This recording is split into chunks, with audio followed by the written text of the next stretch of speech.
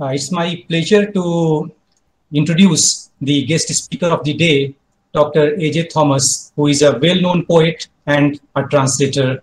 Born in Kerala, 1952, Dr. Thomas has over 20 books to his credit. He has been associated with Sahitya Academy in various capacities and has served as the editor of world famous Indian literature, the Journal of Academy, for several years. He has received his MPhil and PhD research degrees in English with specialization in translation studies.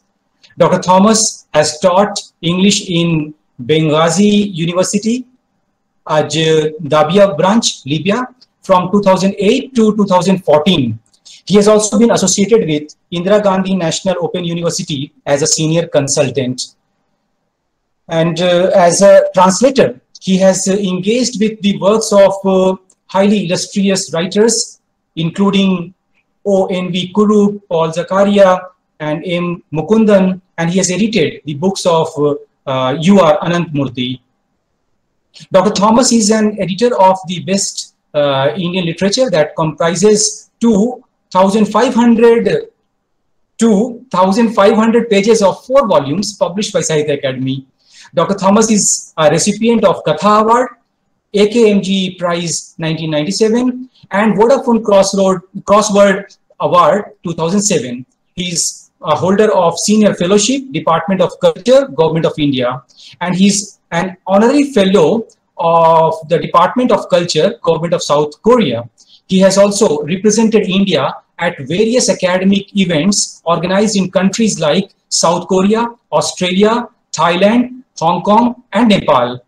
Most importantly, Dr. Thomas is a wonderful person. He accepted our request for delivering the inaugural lecture at a very short notice and over a simple phone call. It was his kindness that despite it being a short notice, despite the compulsion of virtual platform, and despite not knowing us personally, he consented to deliver today's talk. Maybe it is for the love of literature, maybe it's for the love of translation, as he has told me that he has the content which will run longer than an hour. I resist the temptation to introduce anything further and allow the participants to listen to him directly. Over to you, sir, please. Yeah, it's been my pleasure to address you all. Good afternoon to you all. Greetings to all those who are listening to me. Greetings also to my friends, Professor P.P. Giridhar, Udaya Narayana Singh, and K.M. Sharif, who are going to speak subsequently on different days in the workshop. Professor P.P. Giridhar is, incidentally, he was a member of my PhD Viva committee, and he was one of the scholars who awarded me the degree. So I personally am obliged to him. And Professor Udaya Narayana Singh is very close to me from the very early years of my tenure in Sahitya Academy from 1997. He was one of the first poets whom I got acquainted with. And he, when he was director of CIIL, invited me to join the language committee and for Malayalam, and I joined. And only because I have to go to Libya, I had to, after 2 years, I had to break off. But I have fond memories of visiting Mysuru, living there in the guest house, and engaging in deliberations of the committee. So I personally thank him for all those great things that happened. And K.M. Sharif is a friend again in translation. We are comrades at AMS in several workshops. And we haven't met recently in time, but we have sweet memories of working together. I also greet Dr. Umesh Kumar, who has contributed impressive essays, translations, and book reviews to Indian literature when I was its editor. I also greet the other eminent scholars who are going to speak on the coming days of the workshop. I would like to express my gratitude to Dr. Tariq Khan, who invited me to deliver this inaugural lecture. Yes, it was a stopgap, stand-in kind of situation when Ms. Mini Krishnan had to suddenly, attend to one of her very urgent personal situations that I stepped in. My greetings to Professor Annie Kuriachan, the principal of Women's Christian College, Chennai. Finally, my hello and cheers to my audience, most of whom I understand are the students at the Women's Christian College. Since this is a workshop meant primarily for students, I will try to share with them my experiences as a literary translator and as an editor of English translation. The narration of my experiences as a translator will form the part 2 of this lecture. I have published English translations of literary texts from 24 national languages and from an equal number of or more of small languages and tribal languages from all over the country through Indian literature, the bi-monthly English Journal of Sahitya Academy or the National Academy of Letters of India for more than 20 years. Now I'll explain the caption of the lecture, which is quote unquote, translating literary texts into English, the post-colonial Indian context. By literary translation, I mean the process that carries the culture of a literary text in one language, forming a text in another language in the process. The language from which translation is done is known as the original or the source language, and the language into which the text is translated is known as the target language. I'm aware that these are but elementary terms for those who are into translation studies already, but I'm mentioning them here nevertheless, assuming that among my listeners there could be novices also. The process of translation assimilates the nuances of the target language around the sense to be translated by choosing from it the right shades of meanings of the words selected for conveying the equivalence of the original. This process often showcases the culture behind the original text and enriches the target language text and its culture in different ways. As far as I am concerned, the source language I am dealing with is Malayalam and the target language is English, and I translate literary texts from Malayalam into English. Though I have translated poetry and drama from Malayalam, my main area is fiction, both short stories and novels. By literary texts, I mean poetry, fiction, drama, literary criticism, biography and autobiography, children's writing, travelogue, folk literature, etc. I also include oral texts existing mostly among the tribal cultures of India. By English, I mean the Indian variety of the English language that has developed a distinct literature which would be 2 centuries old in 2025. Henry de Rossio, the first poet of this new literature, had published his first poems in several journals and newspapers in 1825. These poems echoed Indian national aspirations and resonated with the cultural heartthrobs of our land. This literature is distinct from the language of the center of the erstwhile empire, King's or Queen's English, in that it would carry Indian cultural ethos as naturally as any other Indian language would do. The strong nationalist feelings that prevailed even after the struggle for independence was over tried to hold English back and put up a strong resistance against the prevalence of English, which was termed as the colonizer's language. This attitude slowly disappeared as new Indian writing in English began to grab world attention. Salman Rushdie winning the 1981 Booker Prize for his Midnight Children was a watershed moment. Then came the next Booker Prizes of Arundhati Roy, Kiran Desai, and Aravind Adiga. At least by the end of the 20th century, Indian English as a literary language did not have to prove its Indianness to anyone. Still, there exists the paradox of the elite, especially of the Hindi belt, spurning English and at the same time cherishing it for their own education as well as their children's, using it for upward mobility and yet making the appropriate noises, decrying it as the colonizer's language and rejecting it on occasions when they need to be politically correct. But like many of our multiple standard approaches, this too will hopefully get metamorphosed in the great millennial churning that is going on. All through the post-colonial period, Sahitya Academy from its very inception in 1954 has been treating English as an Indian language, giving the authors its annual awards, translation prizes, etc., like any other Indian language. The Sahitya Academy's first president, the then Prime Minister Jawaharlal Nehru, had promoted its literature.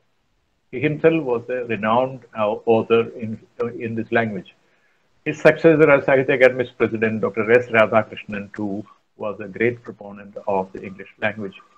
The path-breaking works of the first Union Law Minister and the architect of our Constitution, Dr. B.R. Ambedkar, have all been in English.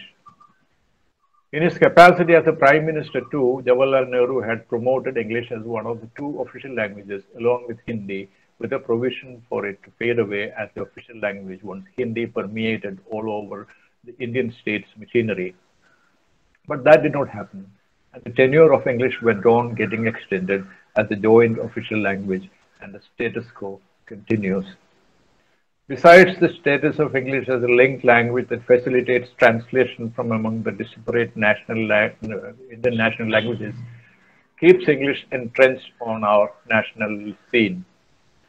I will be speaking today only about translations into English because I specialize in translating literary texts from Malayalam into English over the last 40 years.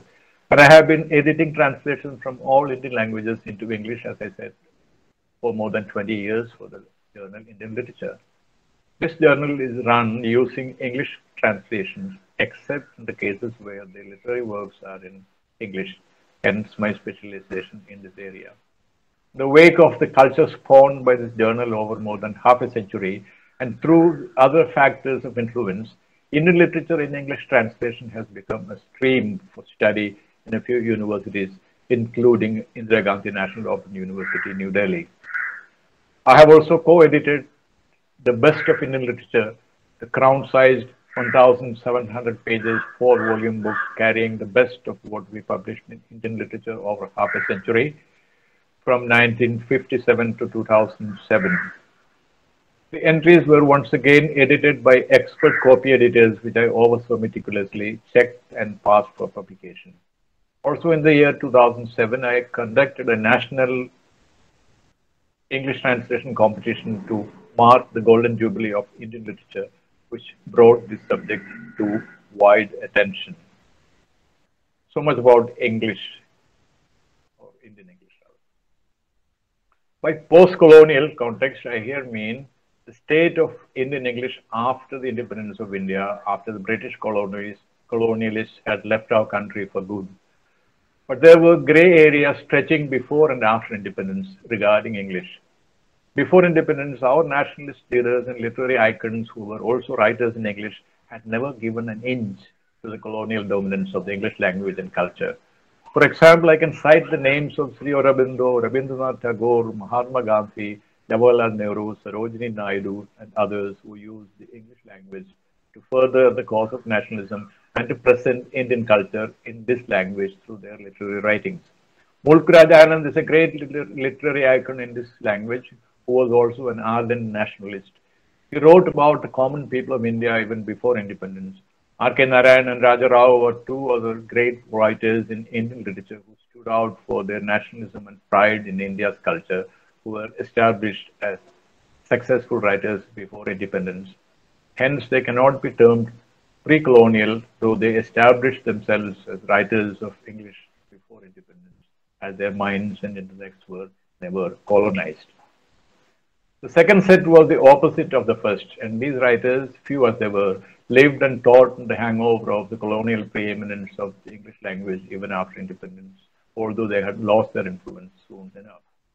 Some left the country and settled in England or some other foreign country. Kamala Markandeya, incidentally, she's from Mysuru. She is a descendant of the Diwan Punaya, the legendary Diwan. And Dom Mores and a few others belong to this category. Dom Mores, however, returned to India after 2 decades and settled down here and worked his way back to his Indianness. However, the hangover of British English in the academic field lingered on for a longer time, and Indian writing in English took an unbelievably long time to gain acceptance in the Indian academia. Only after the urge for decolonizing the mind, so to say, gained ground did extended colonization of the language begin to exhibit signs of fading away. There is still a strong presence of the classical English literature studies in Indian universities, from Beowulf to Virginia Woolf, as the saying goes, while in Western universities, literature studies have developed and branched out to culture studies and so on, and keep the historical English literature merely as one of the disciplines in the larger ambit of literary studies. Professors design courses according to their preferences and specializations and decide credits. And their courses are designed accommodating individual preferences or research, breaking down the behemoth of the institutionalized Department of English. This trend has been catching up in our universities as well. To turn to an example close by, we have a Department of Cultural Studies in the University of Kerala headed by Professor Meena T. Pillai. Coming back to the topic, literary translation in a post-colonial context poses specific challenges. In the first place, the text in the target language should not be appropriated by the target language culture as its own. This leaves the translator with the need to invent a form of expression replete with the cultural resonances of the source language. For instance, by leaving cultural traces of the original in the translated text. A free translation makes it convenient for the target language readers to understand the work, but they may do so on their own terms. Authorial authority could be usurped here. There is a need to interrogate these processes in relation to aspects of cultural politics. However, there are cases of the great pioneers of our national languages like Edutachan of Malayalam, Sataladasa of Odia, or Kritibasa Oja of Bengal, who actually turned out to be the originators of their respective modern languages, while they translated epics like the Ramayana and the Mahabharata, condensing and even adapting the Sanskrit originals in the process. They were actually transcreators. While we consider literary translation in the modern times, we tend to ask, what is the role of the translator? Should the translator be absolutely faithful to the source language text, or can he or she take liberties like the above mentioned forebears did and engage in transcreation? However, the authorial authority, which gives the author complete ownership or seeming proprietorship of his or her works in these capitalistic modern times, inherently demands fidelity to the original as against the medieval authors who engaged in literary creation for the benefit of the community. Many of them were not even aware of the possibility of carrying their bylines in the text, because that was not in vogue.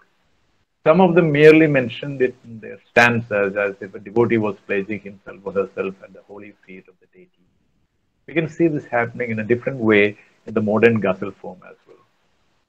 In a modern context, copyright has become like trademark.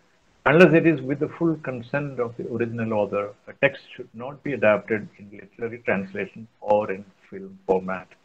Only texts that are in the public domain, free from the copyright claim that will be enforced for 60 years after the death of the original author, can anyone freely adapt or transcreate from. This injunction is more relevant in the case of dramatic texts, which are adapted according to the vision of each theatre director or film director. However, at the end of the day, what are the concepts of fidelity to the text that the translator should keep, or the freedom that the translator can take? Aren't there also a bunch of other considerations like questions of power involved in the choice of the target language, how the target language text is prepared, what readership is aimed at, how the source language is manipulated, especially if it enjoys lesser power, how it may then be appropriated for the benefit of the target language group? All these are serious questions to be raised. Also, how the linguistic and cultural peculiarities of the source language culture that appear in the original text are to be negotiated in the target language text, ultimately decides the translatability of the text.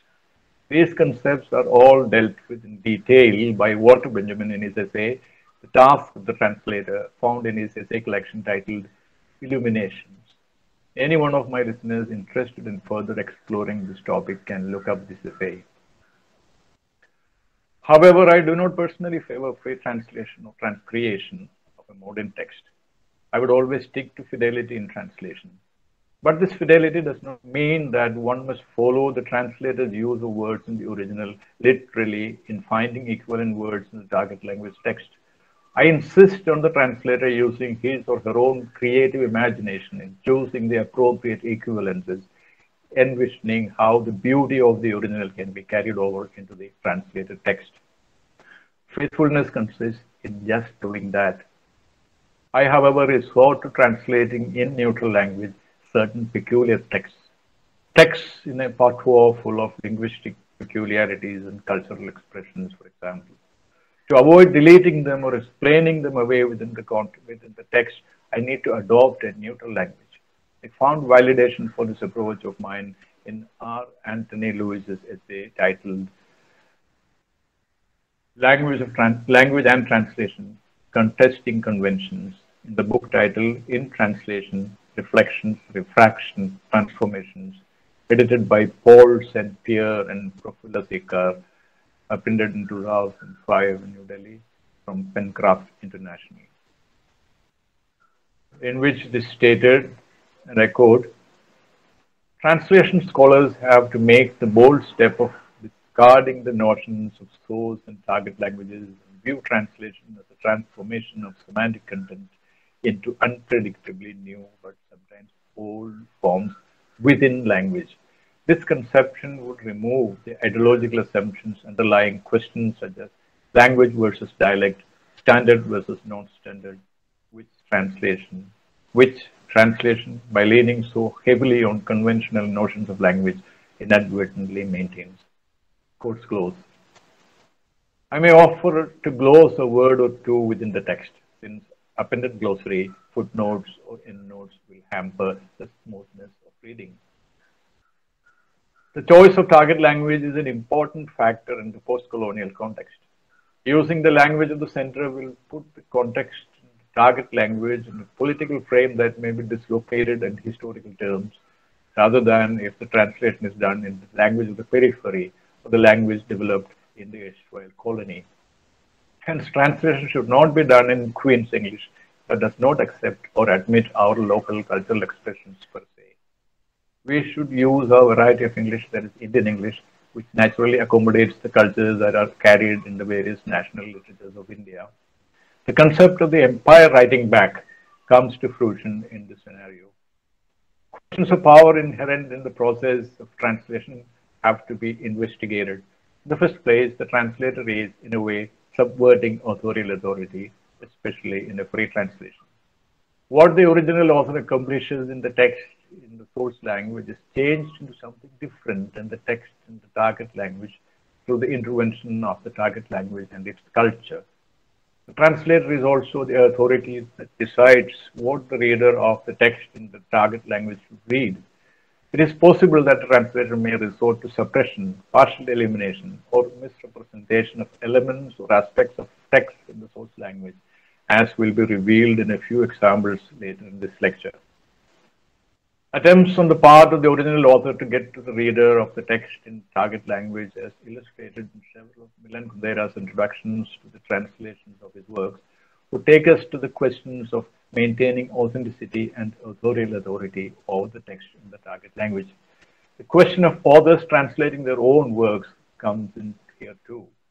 Whether it is right for the author-translator to alter his or her original text in translation has been posed by scholars of translation studies. The authority of the author of the original extending the translated text is somewhat new territory.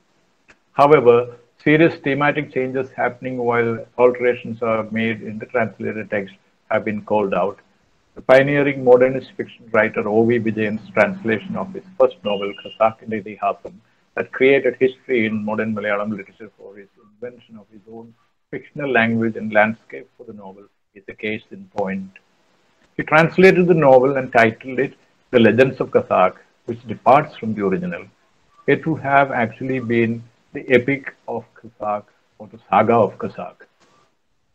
Another point of censure in his depiction in the translated text of the Muslim community called Rautas as merely Muslims, and also the Irava community plainly as Hindus, which right away created an uncalled for binary in our troubled times, as pointed out by Professor P.P. Ravindran in one of his essays.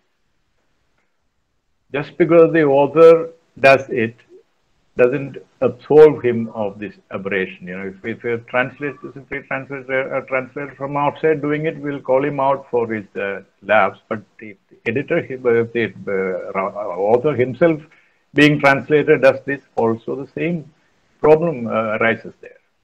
Inaccuracy, departure from the text, and bringing in external elements and implications.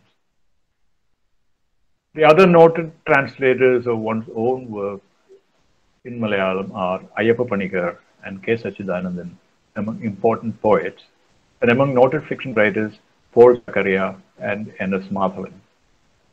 Thus, there are three main aspects of literary translation. If we consider literary translation into English from our other national languages of our country. Number one, linguistic and cultural problems. Number two, the problem of appropriation, or how literature in our languages is translated into English, shedding it of its linguistic and cultural peculiarities and made available to the target language readers who are global in our present scenario, grabbing in the process the essential storyline and salient features of the original text and leaving out the inconvenient but unique features of a particular language. This will happen as a solution to the linguistic and cultural problems faced by the original text. This will be prompted by various forces, including the market. There are also questions of power exercised by the translator and also by the target language, which is, in our present case, English. First, we will examine the linguistic and cultural problems and appropriation through the process of deletion, suppression, and omission. I'll cite a few examples to support my argument. The text I am going to examine here as an illustration for linguistic and cultural problems encountered and how appropriation to suit the target language audience is affected is the great Malayalam novelist Thakazhi Shivashankarapalli's renowned novel Chemmeen, based on which the first color feature film in Malayalam was made by Ramu Kariyat and which won the President's Gold Medal. V.K. Narayana Menon, the illustrious Sanskrit scholar and revered musicologist who translated the novel for a UNESCO project which was intended to take third world literature to the first world readers, has deleted more than 30% of the text, as was discovered when I compared the original text with the translation. Wherever the novel went lyrical and in a typically localized sentimental vein, the translator had deleted it. The peculiarities of the local patois of the fisherfolk of the Alappuzha coastal region, the cultural signs and modes represented in the novel were all done away with, retaining only the romantic tragic storyline. The method adopted was to mark up and delete entire paragraphs or passages which were difficult to communicate to a foreign readership. I made inquiries with a close associate of Narayana Menon from those times and was told to my dismay that Thakazhi himself had sat with the translator to edit out the local elements. This was done obviously at the instance of some international editor to cater to international or first world tastes. For this, the so-called sentimental muck had to be removed. Of course, in 1963, when it was done, translation studies had not developed into a separate branch, but Walter Benjamin and other great scholars had already developed so much of canon in this discipline. There is another case in point again involving Thakazhi Shivashankarapallai. There is a recent news story that came out in September 2021 edition of the e-paper Mysuru in which one Professor G. Balachandran reminisced about how N. Srikandan Nair, the lion of the Revolutionary Socialist Party or RSP, former member of parliament and a close friend of Thakazhi Shivashankarapallai of long standing, insisted on translating Thakazhi's masterwork Kair, and did it taking the freedom of the friendship he enjoyed with Thakazhi and ended up with a poorly translated text. Thakazhi had revealed that he had based one of the lead characters of the novel Surendran on Srikandan Nair. Srikandan Nair, who was a first rank holder in a university master's exam in English, did the translation as he pleased. However, he passed away without having the work published. His widow, Maheshwari Amma, approached Thakazhi for permission to publish the work. Thakazhi read through the text and did not approve of the quality of the translation because the linguistic and cultural nuances of the original were missing from it. He refused to grant permission. Maheshwari Amma requested Professor Balachandran to intercede on her behalf, which he did.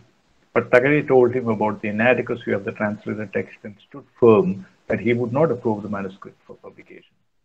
When he didn't relent, Maheshwari Amma took the drastic step of releasing an advertisement in the newspapers stating that she was going to build a funeral pyre in some public place and cremate the manuscript because Tagari was not granting permission to publish it. Finally, Tagari granted his permission and took the initiative to send it to the Central Sahitya Academy for publication. I have seen appropriation and free translation, even adding of extra material to the translation from the outside the original, happening in other languages as well. Most importantly, in Kannada and Telugu. Even U.R. Anandamurthy's iconic novel Avaste, in his close friend Shantinath Desai's translation, published in 1990 by Garudman Publications, is missing out on the lyrical language full of associations and connotations. And the translator had added elaborate sections of his own, taking off from certain tangential points in the novel. I've had the occasion to compare this translation with the faithful Malayalam translation of Avaste by the acclaimed translator C. Raghavan, and noted down all these points in minutest detail, as Anandamurthy had requested me to thoroughly revise the translation. I had done translations of these deleted portions, as I had detected from the Malayalam version, and proposed to revise and edit Shantinath Desai's version, making the novel faithful to the original as far as I could reckon through the comparison with the Malayalam version. However, Anandamurthy sadly passed away without taking any final decision in the matter. In Telugu, the English translation of the celebrated fiction writer Kola Kalluri Enoch's magnum opus, Awakened Soil, published by Sanban Publications, Delhi, suffered a similar fate at the hands of someone close to him. The language was inadequate, jarringly literal, erasing the lyrical quality of the original. Finally, the entire text had to be thoroughly copy-edited and is being published by another publisher. Once again, personal connection and intimacy between the author and the translator played spoil sport in ensuring the quality of the English translation. Before the 1980s, most of the translations, at least from Malayalam to English, except for a very few, were done condescendingly, inaccurately, and unfaithfully, taking liberties with the original at the whim of the translator, with scant respect for the intrinsic literary value of the original. The hegemonic role that the English language enjoyed during the colonial and early post-colonial eras in Kerala made the English translator some sort of a potentate. Many writers were somewhat beholden to such translators. This sort of seeking after English translations, despite their poor quality, prevailed till the time the Malayalam English translation boom began on baby steps after the early 1980s, precisely after Salman Rushdie's winning the Booker Prize in 1981, as already seen, for Midnight's Children, that brought in a spate of competent Indian English writing and publishing. This had inspired English translations to come out from Penguin India and other MNC publishing houses that came up soon enough. These celebrated publishing houses, including academic publishers like Macmillan India, OUP, and others, would insist on competent translations. Thus, professional copy editing came to be adopted, raising the quality level of the English used in translation. However, this trend promoted the induction of a special breed of copy editors who paid scant attention to the linguistic and cultural nuances of the original and planed out the details and rendered the translation plain and easy to read in English, much like what happened to Chemin in Narayana Menon's translation. These editors were, in most of the cases, greenhorns, fresh after their English MA from reputed colleges or universities, and probably did not have first-hand acquaintance with the rural cultural ethos in the various corners of the country. Thus, the copy editors were not, in many cases, sensitive or sensitized about their linguistic and cultural peculiarities of the original. They would also have been working against tight deadlines. Therefore, cases in which the translator would accept the editor's choices unquestioningly in her or his anxiety to have the book published, or where the original author was blissfully unaware of what was happening to his or her text at the hands of the editor, the final translated text coming out published would have suffered appropriation at the basic level. Ms. Mini Krishnan, whom I may describe as a one-woman army who single-handedly brought out, first from Macmillan India and then from OUP, literary translations from Indian languages over the last 4 decades, is a great pioneer in the field who corrected this trend through her own dedication. Mini Krishnan goes to any lengths to get the linguistic and cultural nuances in a creative text in the original reflected accurately in the translated text while finalizing it. The pain that she takes in this regard yields excellent results in that the translations she publishes are deemed as the most faithful ones. An interviewer once asked Mini Krishnan in 2019, this is a question, what is your definition of a good translation? What are the qualities it must have? Her reply was, and I quote, this is something I have been trying to figure out for 30 years. Sometimes a smooth read will fail to capture the imagination of the reader. Sometimes even a translator is jerky. Even if a translation is jerky and appears to be rushing along, it will work.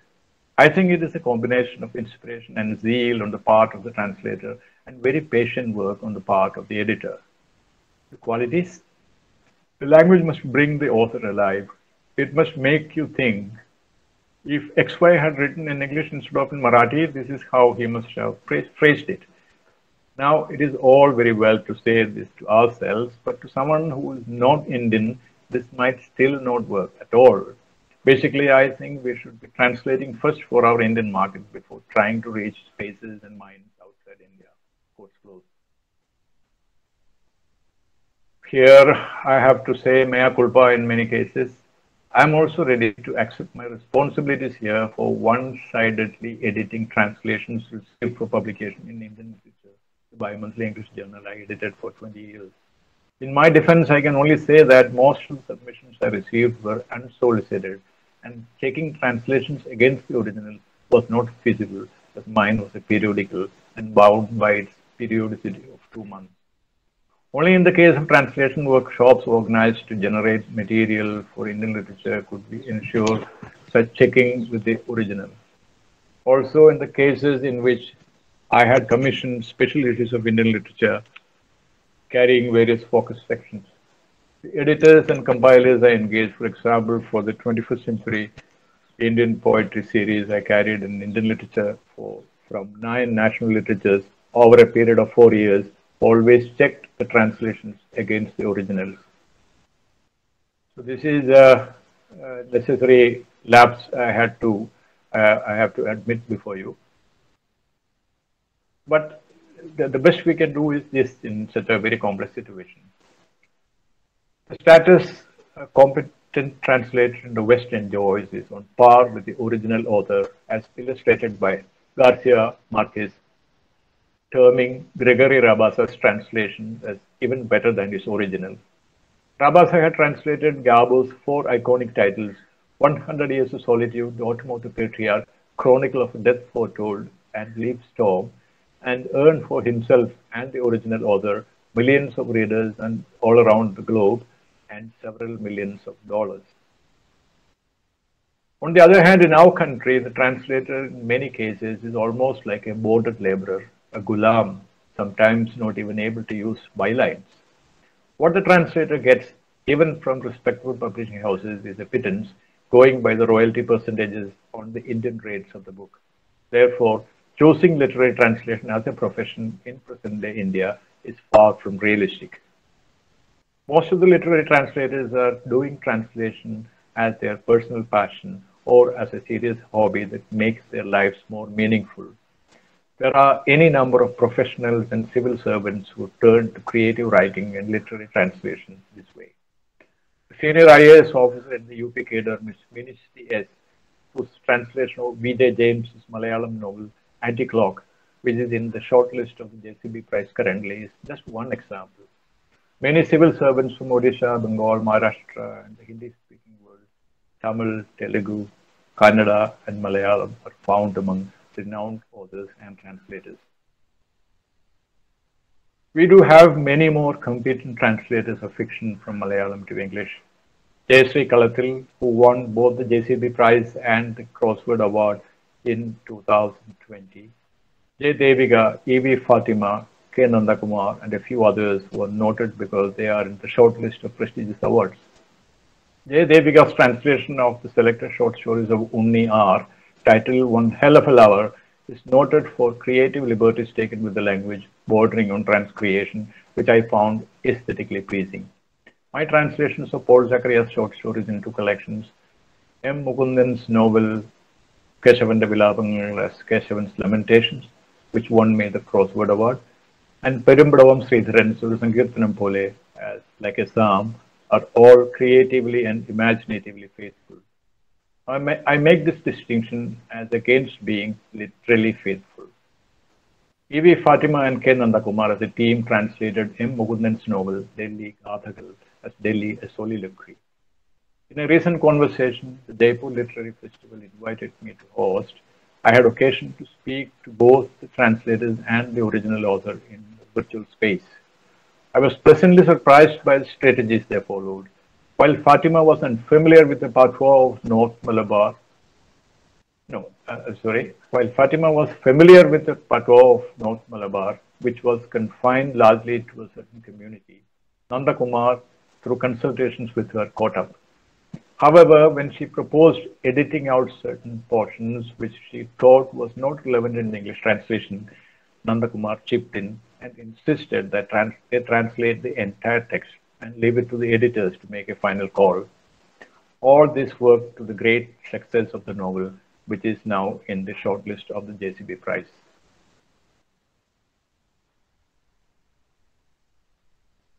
There is a more important role for translators and translations in our country, especially over the last 3 decades. I refer to how the power of the dominant language English has valorized marginalized groups like Dalits, women, differently gendered people, and marginalized groups like LGBTQIA+ and 2S. So for those of you who do not follow such details, I will expand the acronym LGBTQIA+ and 2S as lesbian, gay, bisexual, transgender, queer or questioning, intersex, asexual or ally, and now 2S has been added to represent two-spirited, which is used by indigenous people to describe their sexuality or gender, and the plus sign at the end encompasses inclusivity. There are also environmental activists and others among these marginalized groups. Translations of Dalit and autobiographies like Lakshman Gaikwad's Poison Bread, Sharan Kumar Limbali's Akramasi, Dalit Brahmin, etc. Namdev Dhasal's masterpieces done into English by Dilip Chittre are just a few examples of how it all began. Publishing houses for such specialized publications came up, strengthening the role of English translation of works by marginalized groups. Kali for Women, the publishing house established by Urvashi Bhutalia and Ritu Menon in 1984 for exclusive publication of women's writing, is the oldest of them all. In 2003, Bhutalia and Menon parted ways. Urvashi set up Zuban and Ritu started Women Unlimited. Both houses are going strong still. Publishing houses like Navayana in Chennai, founded in 2003 by S. Anand, catering to Dalit writings, is another important one. Mini Krishnan, whose noted contributions include comprehensive Dalit literature anthology of Tamil English and Malayalam English, stresses the choice and coordination of the right kind of translators and editors. The OUP Dalit anthologies, of which Mini Krishnan was the general editor, were the Oxford India Anthology of Malayalam Dalit Writing, edited by M. Dasan, and the Oxford India Anthology of Tamil Writing, edited by D. Ravi Kumar and R. Alagarasan. There were other editors as well who made valuable contributions in this regard. The dossier 1 of South Indian Dalit Writing, titled No Alphabets in Sight, New Dalit Writing from South India, Malayalam and Tamil, and the second dossier named From Those Tubs, Steel Nips Are Sprouting, Dalit Writing from South India, Kannada and Telugu, compiled and edited by Susi Tharu and K. Satyanarayana, are indeed important. This takes us to the close of the first part. The second part is a narration of my experiences as a translator. As the second part of the lecture, I will narrate my personal story as a translator in the hope that it will inspire would-be translators. I began with translating poetry out of an extreme necessity. It was 1979, and I was working with the Kerala Tourism Development Corporation's Aranya Nivas at Tekadi in Periyar Tiger Reserve in the high ranges of Idiki district, which is now in news all over the south, national level, because of the Mullaperiyar Dam. A lot of foreign tourists from all parts of the globe used to visit take a day there. Once, a lady teacher from Australia arrived. She was very much interested in literature. When she learned that I was a poet, she wanted to read my poems. Since I wrote in English, she could read and enjoy them. But she asked me what our mother tongue was. I said it was Malayalam. Then she asked me why I did not write poetry in my language. I explained to her that I studied in Bandel in West Bengal for 2 years. I had no way of reading my language. When speaking in our language in Our Lady's House Higher Secondary School where we studied was prohibited. Then I started writing in English and poetry came naturally to me. She expressed a desire to taste Malayalam poetry and requested me to translate a poem. I obliged her and translated a poem titled Adam and God by one of the leading poets of Malayalam, Vishnu Narayanan Nambudiri. It was in standard language with a mix of Sanskrit-based words. Therefore, translation was not difficult. It came out well, in fact, though it was my first attempt. She had to leave in a few days, and she burdened me with the laborious task of collecting representative poetry from all Indian languages and to send them to her. This was really daunting. This is in 1979. Those who were born after the millennium living now, the youngsters would not even be able to imagine. There was no internet, nothing. As the days and weeks wore by, she began to send me long handwritten letters reminding me of my poems. In those days, there was no internet or email, much less any cell phone. I translated more poems from Malayalam and tried to collect poetry from other languages too. In those days, literary translation into English was rare, except for poetry translations published in the Illustrated Weekly of India, whose poetry editor was Kamala Das then. Only the Mirror, Caravan, etc. carried occasional poetry translations. I collected whatever I could and sent her. This was my first brush with translation. As I began to become acquainted with the leading Malayalam poets of the day like K. Ayyappa Panikar, Sugata Kumari, Kadamanitta Ramakrishnan, K. Sachidanandan, D. Vinayachandran, Balchandran Chulikad, Vijay Lakshmi and others, and began translating their poems on request, I began to grapple with the poetic language of each. None of them were writing in standard Malayalam. Kadamanitta Ramakrishnan and Vinayachandran were writing many of their poems in deeply idiomatic Malayalam peculiar to the southern districts of Kerala, the flavors of which would be totally lost in translation. Ayyappa Panikar was using peculiar Malayalam words, sometimes in combination with English words, to produce effects of pun and metonymy, which in translation would fall flat. I had to play it safe here, refusing to translate the so-called untranslatable poems, and choosing only poems in standard language. Sugata Kumari, Sachidanandan, Balchandran Chulikad, and Vijay Lakshmi were using metrical Malayalam versification at the time, and I was tempted to translate some of their poems in corresponding metrical composition in English, and I somewhat succeeded in some cases. It was 1987 by now, and I had been introduced to the eminent poet, lyricist, and socio-political cultural activist of yesteryears, O.N.V. Kuruk, who later won the Jnanpith Award. He did not have a creditable English translation of his poems at the time. Bunches of his poems translated occasionally by several people were compiled together, and he requested me to take a look at them, edit them, and make a book. A great part of these translations, especially of his great odes, were below par, and I told him so. He requested me to translate and replace all the poems I deemed weak in translation, and I agreed. But days and months were passing, and I was busy and unable to spare any time, as I had joined the School of Letters of the Mahatma Gandhi University, Kottayam, in its first ever batch of MPhil students. As time passed, ONV was now resigned to the fate of the book, but soon he had come out with his masterpiece, the words novel titled Ujjaini, based on the life and works of Kalidasa, and he wanted me to translate it and introduce it to a pan-Indian audience. I took it as a challenge and completed it in a year. I had to grapple with ONV's language, which was full of mellifluous words, which when translated into English would sometimes bring in a sense of redundancy. Secondly, what was music to the ear in Malayalam would all be lost in translation, as his poetry was full of magically beautiful words culled from the local tongues, folk songs, and country phrases. I told him that my translation will come out in standard language and all his embellishments in the original would be lost. He smiled and told me that I was at full liberty to recompose his poetry in English, as he was convinced that his poetry was not merely sound and fury, and the remaining essence will be weighty enough. I was astonished. A poet known for his petulance and finicky nature when it came to the treatment of his verse was giving me unlimited freedom. I was awed by the weight of the trust he bestowed on me and of the responsibility that came with it. In all the sessions we had together, revising my translation against his original, was very astute in pointing out errors or departures from the original, which he had marked on a pre-sent draft.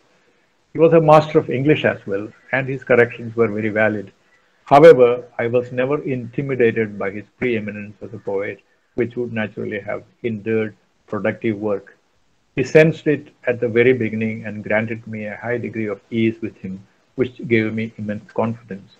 Ujjaini came out excellently from Rupa and Company years later in its second imprint. The first imprint was by a little-known publisher who passed away suddenly, and the book could not be salvaged. The success of this book immediately inspired ONV to remind me to resume work on the anthology left behind. I plunged into work again and edited the available poems. Then I translated almost one half of the poems now found in the book titled This Ancient Lyre, which I compiled and edited, and the Sahitya Academy published. Another book of poems by ONV which I translated is The End of the Day, published by DC Books, Kottayam. It was towards the end of his life. In all these, I found ONV to be the gentlest, most encouraging, and perceptive original author who was never a nerve-wracking presence who prevailed upon the translator. Going back to the early 1990s again, Anwar Ali, my batchmate for MPhil, was a young, promising poet at the time, and we were thick friends.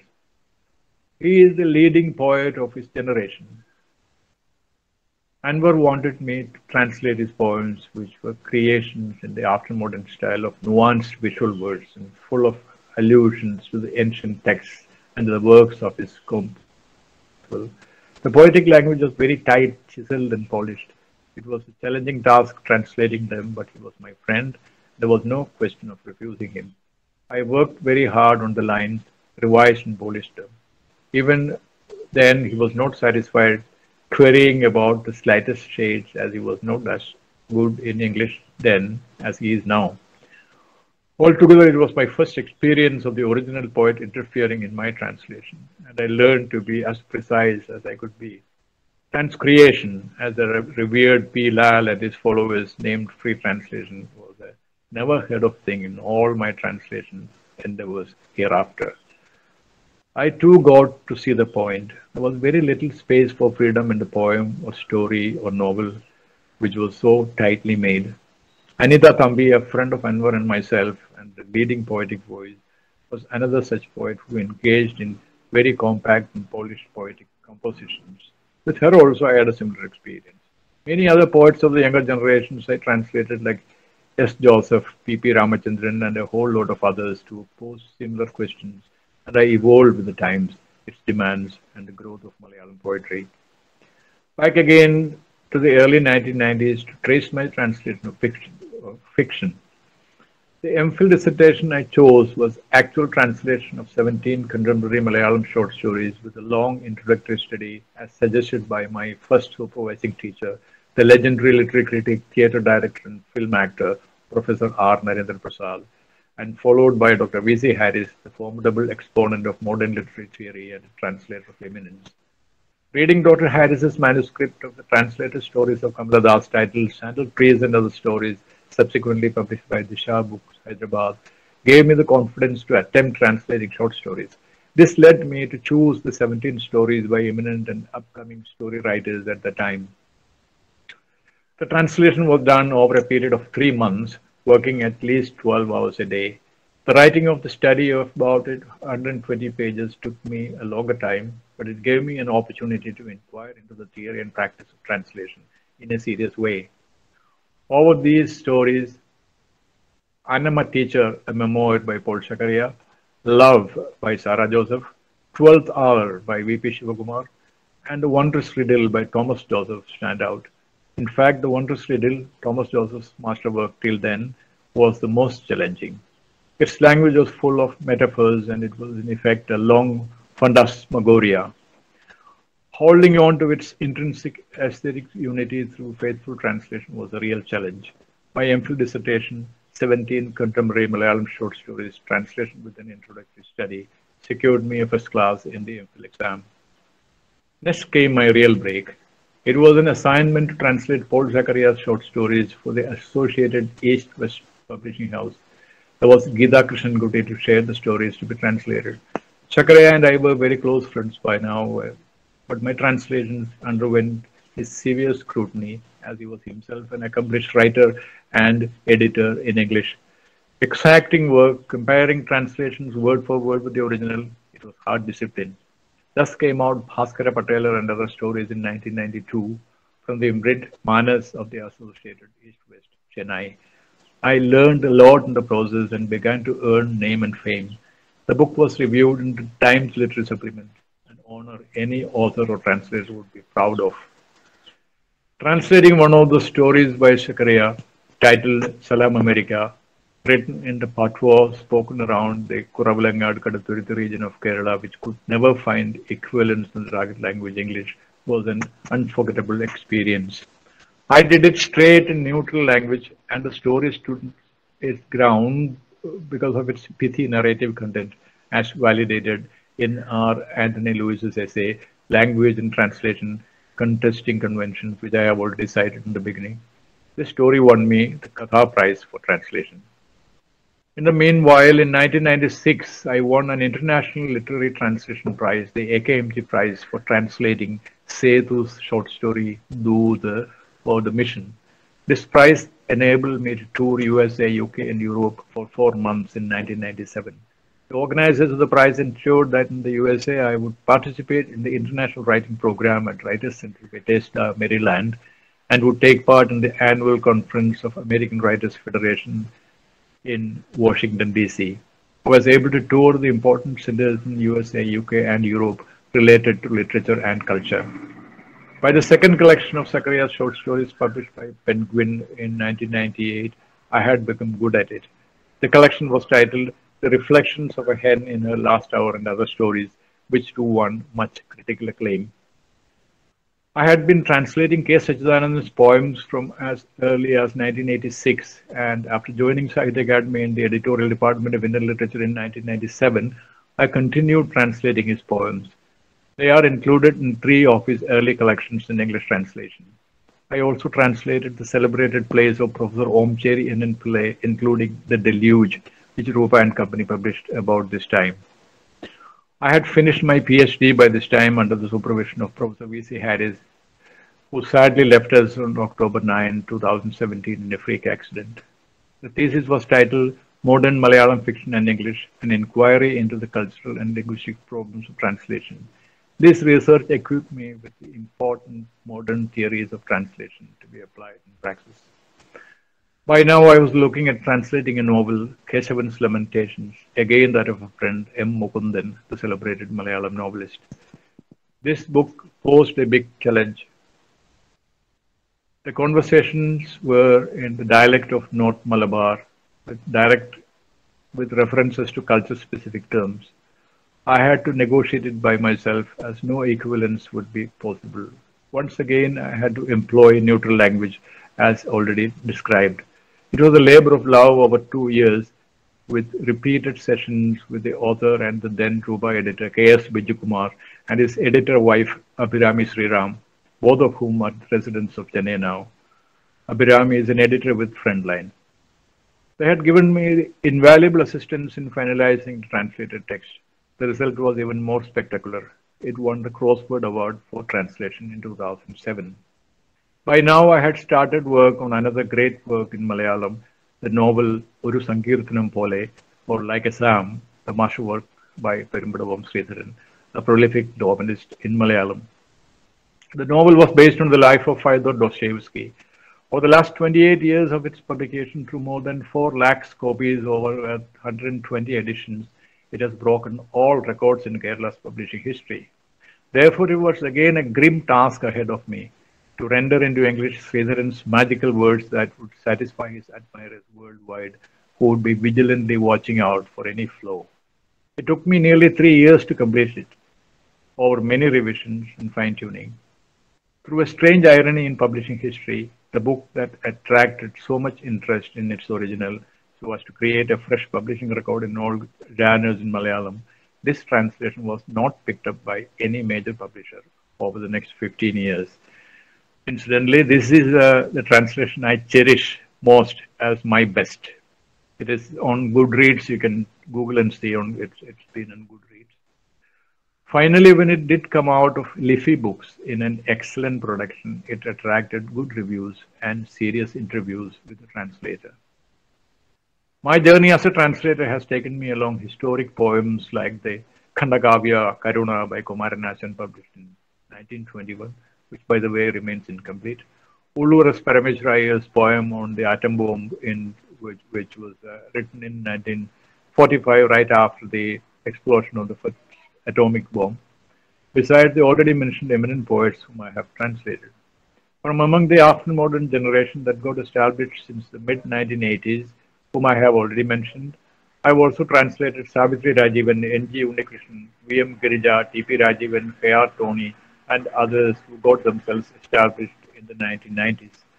Of the latest crop of millennials, I have translated the poetry of Kurur Wilson, Sindhu K.V., N.P. Sandhya, K.M. Pramod, Sukumaran Chaligada, P. Shivalingan, Shanti Panagan. All these three are tribal poets from Wayanad. Ashokan Marayur is again a tribal poet from Marayur. P. Anil Kumar is a fisher folk community, someone writing in the patois of the fisher folk. These are excellent poets. Then there are Asim Tanimod, Adil Madatil, Ajish Dasan, Karthik Patambi, P.A. Nazimuddin, and several others. Currently, I have completed a project commissioned by Aleph Book Company in their Greatest Stories Ever Told series. The book is provisionally titled The Greatest Malayalam Short Stories Ever Told, for which I have selected, compiled, and translated stories by 75 leading writers over the last 100 years with an extensive introductory study. This is all for today. Thank you.